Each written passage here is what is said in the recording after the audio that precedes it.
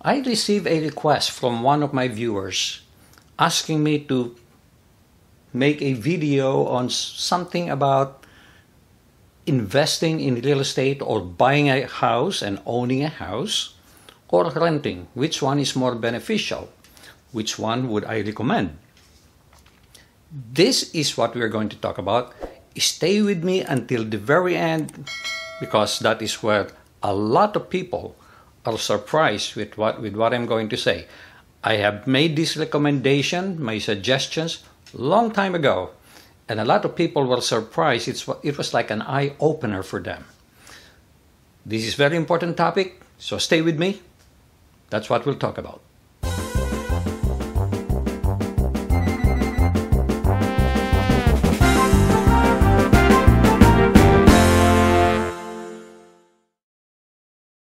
A lot of people are under the impression that investing in real estate is easy. It will make you rich, it will make you money instead of renting. That is not necessarily the case. It could happen. It could happen in few cases, but many times it will cost you more money when you buy real estate. Now, does that mean I would recommend that you rent? Not necessarily. So that's what we're going to talk about. Let's start. Let's compare owning versus renting. When you own, you have mortgage to pay, which includes principal and interest.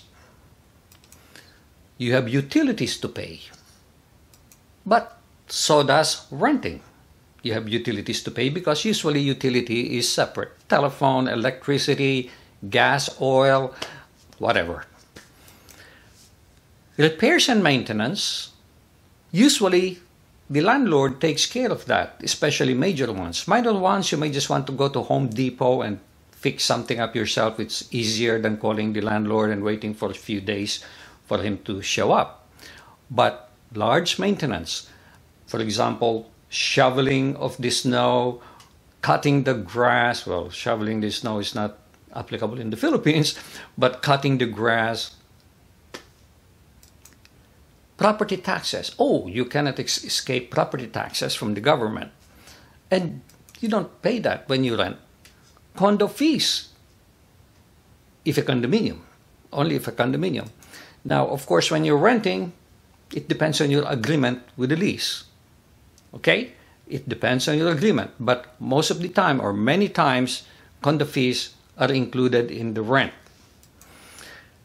Property insurance. For example, I'm paying for my house about $1,200, $1,500 for property insurance. Whereas if you're renting, you only insure the content and maybe $20, $30, and that'll be it. So for practical purposes, there is no property insurance when you're renting. Here's the thing. All those are cash outflows. Here's a positive. Those cash outflows will be reduced by the tax benefit you will get. Why? Because you can deduct principal and interest and property taxes on your tax return. Well, I don't know yet in the Philippines what is deductible or not. Eventually, I will know, maybe. So that is your total expense. And look at rent. You only have utilities, minor repairs, if any, condo fee if agreed upon, insurances and contents only. Really, the only major thing is the utilities that you have to pay. And the proceeds on the sale of your house, less selling expenses, less gain, if applicable. Now, let's think about this. People are saying, oh, gee, when I sell my house, I'll get this money. Okay, yeah, it's true, you'll get your money. But if you look at it closely, all those years you are paying for mortgage, interest, utilities, etc., and then you deduct how much you receive, guess what? This is the eye-opener I'm talking about. Most likely, not all the time, but most likely, what you will receive is smaller than what you spent. Keep in mind, there is a cost to home ownership. and your cost is going to be this small amount, okay, that is going to be the higher expense compared to the proceeds you will receive. Surprised? Think again about this. There is cost to home ownership. Now, by the way, what we're talking about here is making sure that you are comparing apples to apples. Don't buy a house that will cost you $1,000 a month and compare that against renting a house where you're only paying $500 a month. You have to compare the two things. Extremely important, okay? If you're thinking of comparing buying a $2,000 a month house, make sure that the apartment or the house that you're renting is comparable in quality, location, amenities.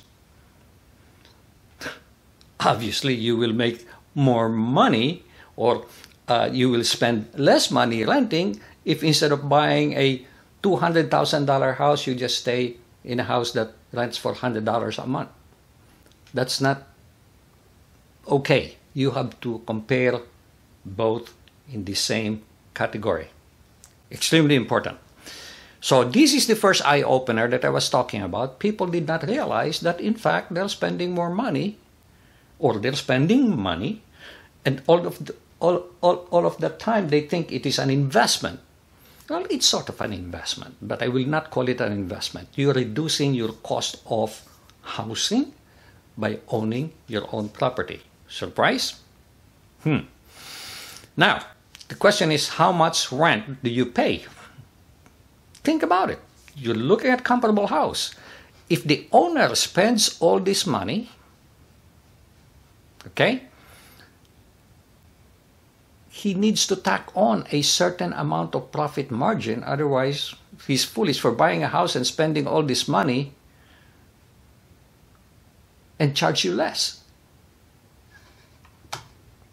The rent payment, by the way, on this, I don't mean to the extent, for example, utilities are getting paid, that will not be included, of course, in looking at the numbers that he's going to be charging you. If there are other things like the tax benefit, he's going to take that into account, or he may not. He might say, no, that is for me, that is not for them. So he may say, I'll charge you the equivalent of my mortgage, property taxes, which is not being passed on to you, estimated repairs, which is not being passed on to you, not utilities, condo fees, if the agreement says the landlord will be the one to condo fees, to pay the condo fees, property insurance, of course, he will have to take that into account, and then he will tack on the profit margin. So guess how much he's going to charge you? A lot. And that is a significant cost of renting, is the rent payment, because you have to cover those. So does that make sense? Now, does that mean you should not rent? Not necessarily.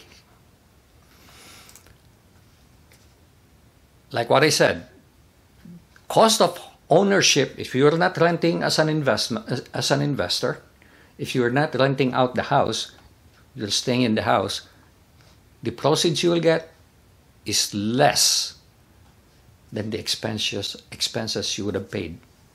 For example, I lived in my house for 35 years, close to 40 years. If I add the property taxes I pay a year, the mortgage payments I pay a year, etc., it's a lot. Okay? So now let's talk about what is the bottom line. The bottom line is this. I would recommend, or I would say, it's better to own if you have money for down payment and sufficient income to make those monthly payment obligation. Better. Owning gives you the freedom to make changes or improvement without seeking approval from the landlord. You can do whatever you want. You want to build a swimming pool, go ahead and build a swimming pool. That freedom, that's a lot of value. I'm not adding here. So these are the factors that you have to consider. Owning gives you pride of ownership. You own the house. Nobody can kick you out. You own the house. Well, except for the mortgage company if you fail to pay. Owning allows you to reduce your taxable income and save you money. especially if you are in a high income bracket. Owning more or less, gives you stable cash flow unless you obtain variable rate mortgage. So when you obtain a fixed rate mortgage, and let's say your monthly payment is $600, $800, that will not change. That will not change for the duration of the mortgage, whereas rent will go up every year. In fact, if you're renting, the landlord, if he's smart enough, even though his cost is going to stay the same, if he knows the value is going up, he will increase the rent, at least at the inflation rate. And you know there's always inflation every year. Owning gives you the ability to obtain equity loan to finance your emergency cost requirement, education, medical, etc. Because when you buy something for, let's say, $300,000, each year that thing appreciates. So let's say after 20 years, your house that you bought for $200,000 is now worth $800,000. You have so much equity in the house. You can borrow against that equity, which is not available to you if you're renting because you have nothing to provide as a security to the loan. Owning is a way of forced savings since it requires you to set aside money for when you decide to sell. So you're like making monthly mortgage payment. So it's like a forced savings. And then lo and behold, 20, 30 years later, when you sell the house, you get a lot of money. That's like forced savings. Although I say the net result is still likely, I say not all the time, but most likely to be a net cost to you. Extremely important. Only rent. If you have unstable job and may be relocated, if you're sort of insecure with your job, you may relocate to get another job. Or you have no money, well, you have no choice. And you want the flexibility of making changes. Okay? By that, I don't mean making changes to the house, but I'm talking about relocating somewhere else because you got sick and tired of one location and you want to change to another location. It'll be a lot easier for you to rent than for you to own and then look for a buyer to sell your house. And also, when you have a house, you tend to accumulate more things, so it makes it more difficult for you to relocate. Look at us. 3 years in the making, we're still getting rid of stuff. Now, if you want to invest your money on a more lucrative investment you otherwise would put down on the purchase of a home. So let's say you have $300,000. Say, oh, I can buy a house and the house will appreciate, blah, blah, blah. Well, I could put this investment in stocks, in gold, in something else. You have to be astute to do that, okay? It's not going to be easy, and there's the element of risk. I would say real estate is the least riskiest, especially if you own the house and will live in it rather than renting it and having others to live in the house. Because there is risk to that also when you're getting tenants and you're unlucky enough to get irresponsible tenants and they tend to destroy your house. That is the reason, by the way, that I am not renting the condo and it's been vacant for 3 years. You might say it's unwise. I say it's wise. Why? I cannot manage it. I'm here in the US and my condo is in the Philippines. So, guys, this is, in a nutshell, the summary of making this decision. I'm not creating another template or Excel.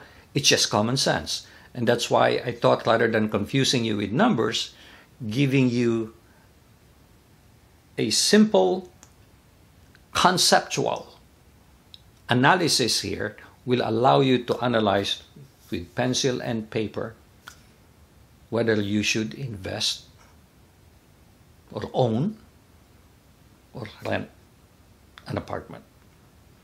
Thank you very much for watching. Please do share this with others who might have the same interest. I'll appreciate it if you click like on my video, and please do subscribe to my channel unless you have already done so. And don't forget to smash the notification bell so you get notified of new postings. Thank you, God bless, and make it a great day.